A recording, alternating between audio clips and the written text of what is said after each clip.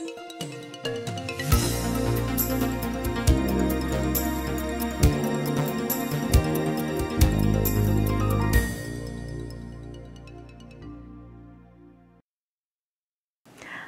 my name is Trisha, and I'm a Fagor small appliance expert. I'm here today to talk to you about the Fagor 3-in-1 electric multi-cooker. I'll be walking you through the use of your new multi-cooker, and along the way, I'll be cooking up some delicious recipes. The Fagor 3-in-1 electric multi-cooker takes the place of 3 cooking units. It can be used as a pressure cooker, a slow cooker, and a rice cooker. In addition to these 3 options are the brown and warm functions. Brown is used to brown your foods before you start cooking. The warm setting will be used to keep your food warm after you're done cooking. It can also be used to reheat your food. The lid is equipped with components such as the pressure regulator knob, the safety valve, the floating valve, and the gasket. Make sure the gasket is properly placed inside the lid. It also has cool touch handles that will not heat up during the cooking process. The lid also comes with a self-locking pin that will automatically lock when you slide it into place. It will not unlock if there's pressure inside the unit. This is your pressure regulator knob that consists of 3 settings. The pressure setting is to be used when you're cooking on the pressure cooking or rice cooking function. The steam setting is used when you need to release the pressure in your cooker. Lastly, we have the clean setting, which releases the knob for cleaning if and when food particles get stuck in the knob. On the inside of the lid, right under the pressure regulator knob, is the anti-blocking case. Pull it towards yourself to release the pressure regulator knob for cleaning. The Fagor multi-cooker comes with a 6-quart removable cooking pot. This is where all your cooking ingredients will go.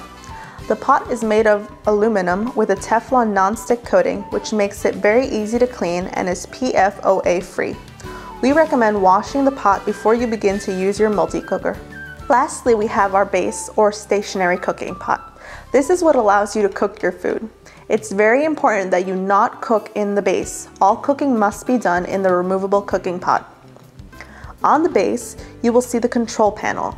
The user-friendly electronic controls and LED screen are simple and straightforward, making it really easy to use. The controls allow you to select different cooking programs with the touch of a finger. The different cooking functions are 2 pressure cooking settings, rice cooker, 2 slow cooking settings, brown, and warm. The multi-cooker also comes with an instruction manual and a full color recipe book. Fagor also offers a stainless steel steamer basket for your electric multi-cooker that you can order directly through Fagor's website.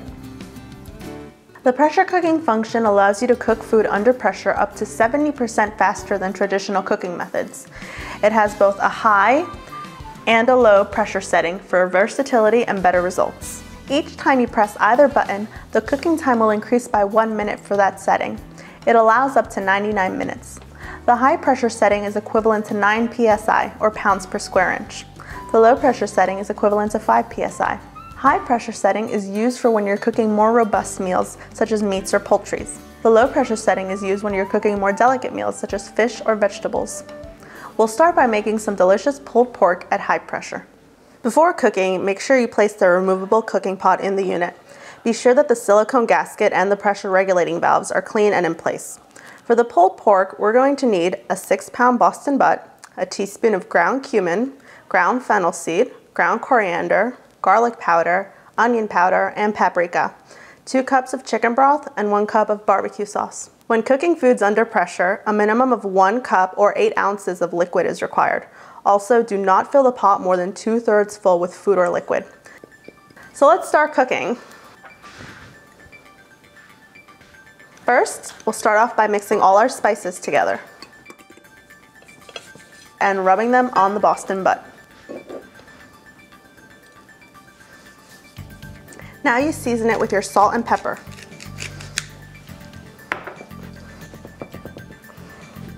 And now you put your meat into the cooker.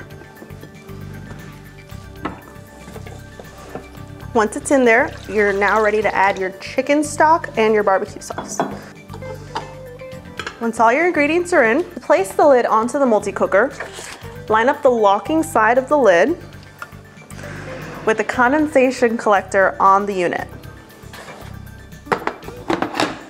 And turn it counterclockwise. Once the locking pin clicks into place, you can turn the pressure regulator knob to pressure. Choose the desired pressure setting by pressing the high button on the control panel. The light on the high button will flash and the digital display will read 1. This equals 1 minute of cooking time. Remember, each time you press the button, the cooking time will increase by 1 minute. Set the desired time by pressing the button once for each minute, or by continuously holding down the button. For this recipe, we're going to set the cooking time for 75 minutes on high pressure. Press the start button to begin cooking. At this point, the indicator light will stop flashing. If you forget to select a cooking time or forget to press the start button, the unit will beep twice and the digital display will read 0 after 30 seconds. Once you've pressed the start button, the unit will begin to build pressure. Do not worry if you do not see the timer counting down immediately. This just means that the unit has not reached pressure and cannot start cooking yet. Once the cooking time is up, the unit will beep to let you know that the pressure is ready to be released. You have 2 different pressure release methods. The first one is the natural release method. After the cooking time is up, the unit will switch itself to warm. At that point, the multi-cooker will release the pressure naturally on its own without turning the pressure regulator knob to steam. This will take several minutes. For the pulled pork, I use the natural release method. Since the pressure is released, I can now remove the lid. Remember, once you're done cooking, be sure to press the stop button. This will cause the unit to start cooling down and return to its natural state. Pull out the pork and begin shredding it.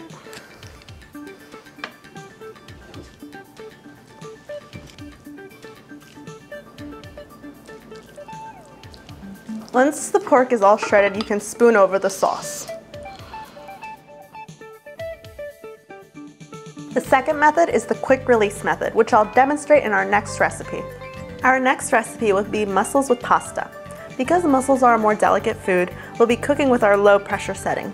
For this recipe, you will need 1 pound of mussels, 1 medium onion chopped, 3 cloves of garlic minced, 1 cup of sun-dried tomatoes, 1/4 cup of flat leaf parsley chopped, 1/4 cup of basil chopped, 1/2 cup of dry white wine, 1 cup of clam juice, and 16 ounces of pasta.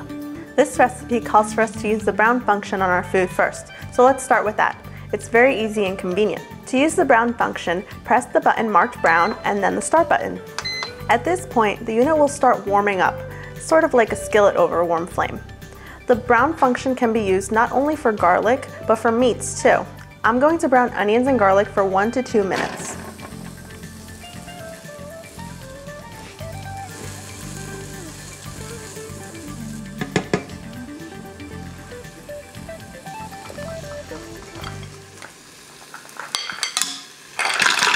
Once you're done browning, add the rest of your ingredients.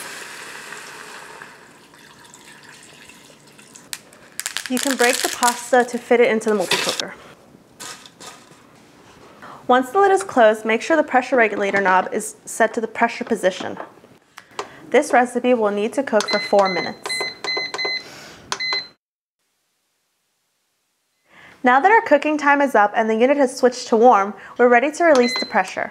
I'll use the quick release method. Simply turn the regulator knob to the steam setting. The multi-cooker will release all the steam out of the unit from the top where the pressure regulator knob is. Please be careful as the steam will be hot.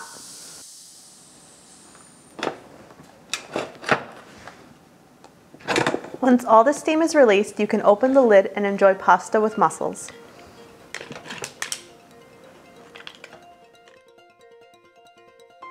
Remember, as soon as the cooking time is up, the unit will automatically switch to warm. This will happen when you cook with any of the 3 main cooking functions. The warm setting can be used to reheat foods or to keep them warm.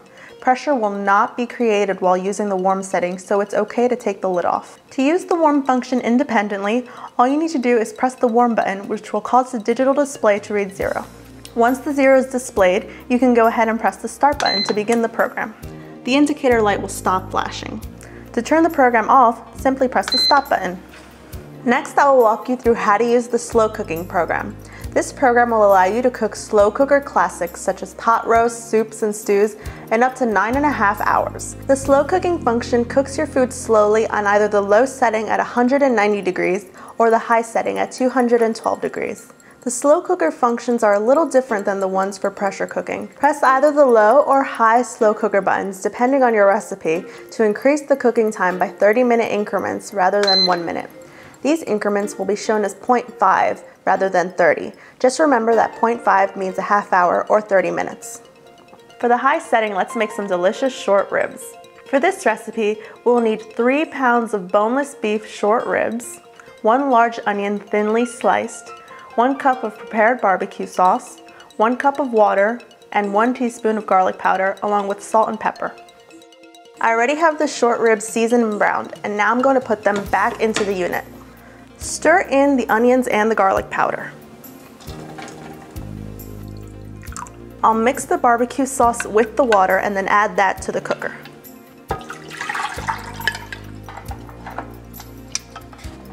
Now I can cover the multi-cooker, turn the pressure regulator knob to steam, and set the cooking setting. I'm going to be cooking on the high setting for 8 hours.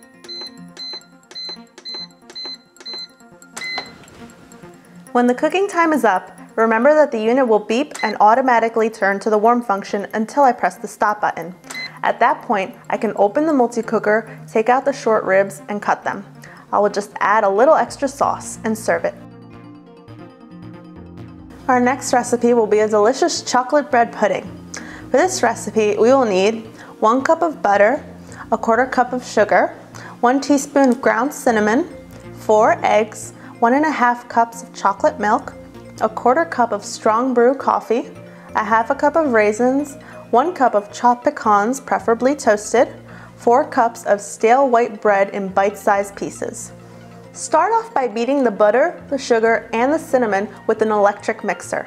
After a short while, add the eggs and keep beating until it's fluffy. I've already done these steps in advance. I'll start by mixing in the chocolate milk, coffee, and raisins. Then I'll fold in the chocolate chips, pecans, and bread cubes.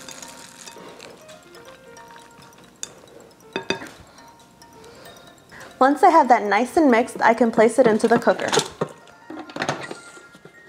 Now I put the lid on and set the timer for 5 hours on the low setting.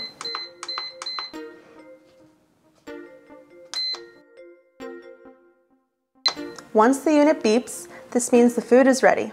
Open the lid away from yourself and serve the chocolate bread pudding with a scoop of vanilla ice cream. The rice cooking function is a 6-minute program that cooks dishes such as white rice, polenta, and risotto. We recommend only using the rice cooker for white rice and long grain rice.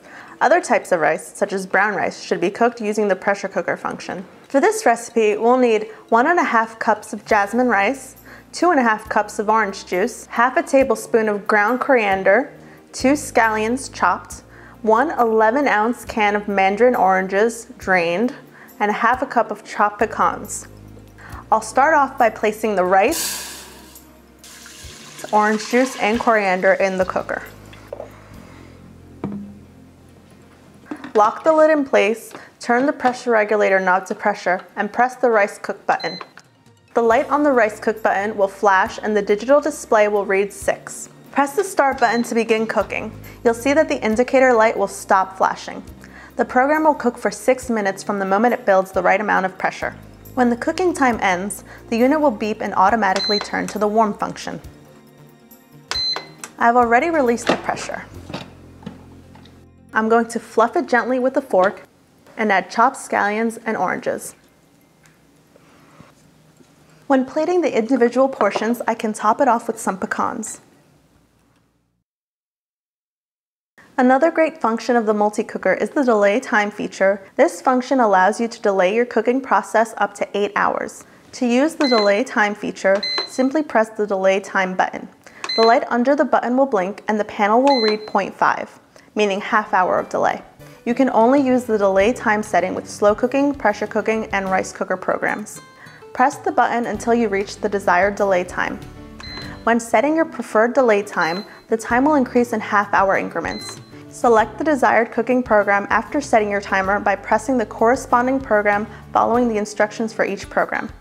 Press the start button and the cooker will begin to cook after the delay time has lapsed. Say it's 2 p.m. and you want your dinner to be ready by 7 p.m. Your recipe calls for 15 minutes of high pressure cooking. You can program your delay time for 4½ hours and then pressure cooking program for 15 minutes. To do this, just press the delay time button until the panel reads 4.5. and then the high pressure setting button until it reads 15. Then just press the start button and you're all set. The cooker will start cooking at 6:30 and be ready by 6:45. The unit will automatically switch to warm once the cooking time is done. Cleaning your electric multi-cooker is very easy.